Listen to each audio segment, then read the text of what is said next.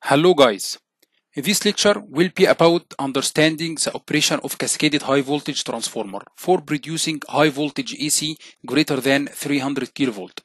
As explained before, single unit high voltage transformer can be used to produce voltage greater than 300 kV due to insulation problems and erection problems, so we use cascaded high voltage transformer. Cascading of transformer means series connection of several identical units of high voltage transformers. So let's see the operation, construction, and the circuit of cascaded high voltage transformer. This is a schematic diagram of using three cascaded transformers to produce high voltage. Here we have the first transformer, and here we have the second transformer, and here we have the third transformer. First, we have the transformer 1. For the first transformer, we have the primary winding here, and this is the secondary winding. The voltage that's applied to the primary winding V1. Let's say, for example, that V1 is 100 volt for simplification and understanding the operation of these cascaded transformers. And the voltage of the second winding of the first transformer is V2, which is high voltage, of course. Let's say that this voltage is 100 kilovolt. So the primary voltage is 100 volt and the secondary voltage is 100 kilovolt. But what is this winding? This winding is called an exciting winding, taking from the secondary of transformer 1.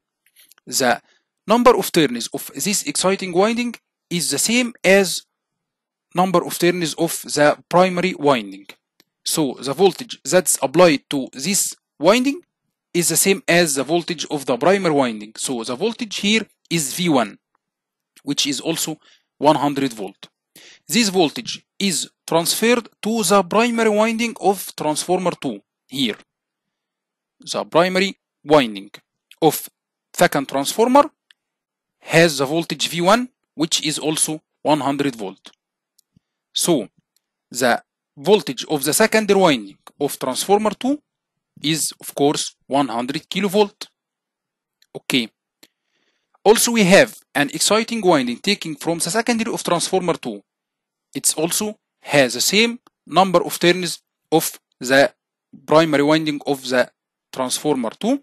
So the voltage that's applied to this winding is, of course, 100 volt, and this voltage is, of course, applied to the primary winding of the third transformer. So exciting winding here plays an important role to transfer the voltage from the second transformer to the third transformer and so on.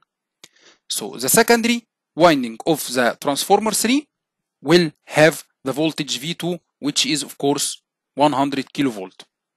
So finally, the final output voltage of this arrangement and this configuration will be V2 plus V2 plus V2.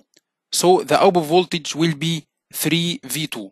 So the output voltage of cascaded high voltage transformers here is 300 kilovolt. This voltage is, of course, between the high voltage electrode here and the ground here. So we use the cascaded high voltage transformer for producing voltage above 300 kilovolt as shown. This is the operation of cascaded high voltage transformer. But there is an important observation. For transformer 2, here transformer 2 is subjected to voltage V2.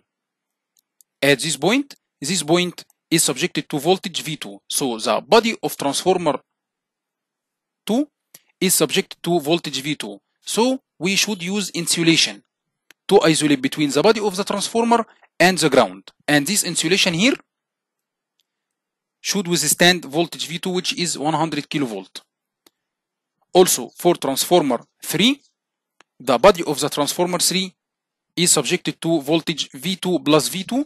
So the body of transformer 3 is subjected to voltage 200 kilovolt or 2V2.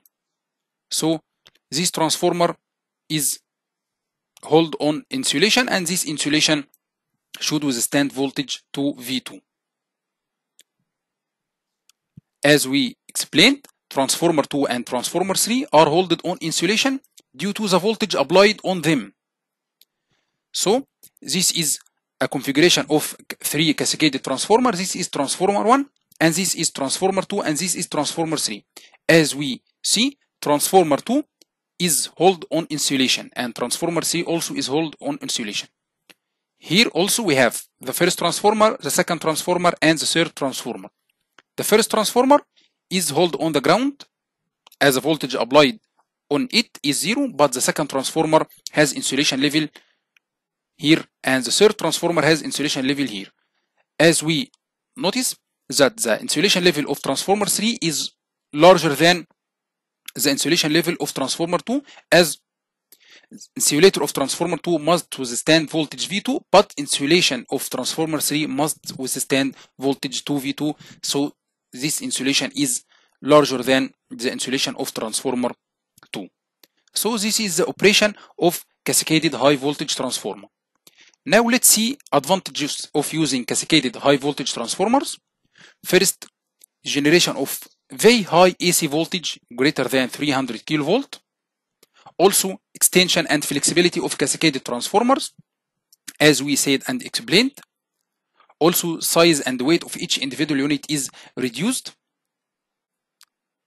But disadvantages of cascaded transformers: heavy loading of the primary windings for lower stages. The primary winding of the transformer 1 is heavy loaded due to the series connection of the transformers. So that's resulted in higher voltage drop for the whole configuration. So we can't use many number of units due to the increase in voltage drop. So the optimum number of units that can be used is 3 units. So this is a complete understanding of cascaded high voltage transformers. In this lecture, we understand the circuit operation and the construction of cascaded high voltage transformer. Thank you.